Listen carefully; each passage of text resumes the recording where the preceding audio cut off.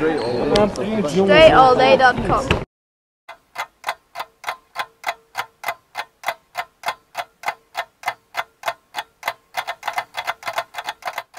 This drill, I'm going to use an in and out dribble into a windshield bounce, go into a spin move, and I'm going to shoot a short mid-range jump shot there. So I got a little deep on that first one here. I'm going to go with that windshield, that spin. My shot's happening about 15 feet. So notice that when I'm spinning, most important thing for me when I'm doing this move, this drill, is that I want to square up out of the spin move into my shot. Now whether that square up happens off of the spin here on that particular spin, you see when I land, I'm pointing all my toes are pointed straight towards the basket, so I'm squared up to where I want to shoot from.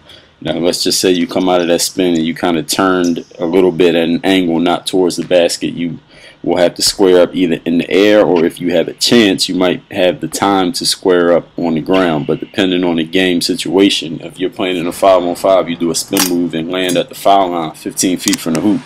With 9 other people on the floor, you probably won't have the space to square up on the ground. You're going to have to go straight up and square up in the air. Now, you might not have that skill or be able to do that and hit an accurate shot. So then you might have to pass, which means you need to spend more time practicing on your spin move to get to the proper squared up position. But also remember that this is not a move you got to memorize. You're working on your skills here, not memorizing moves. Thumbs up to like the drill.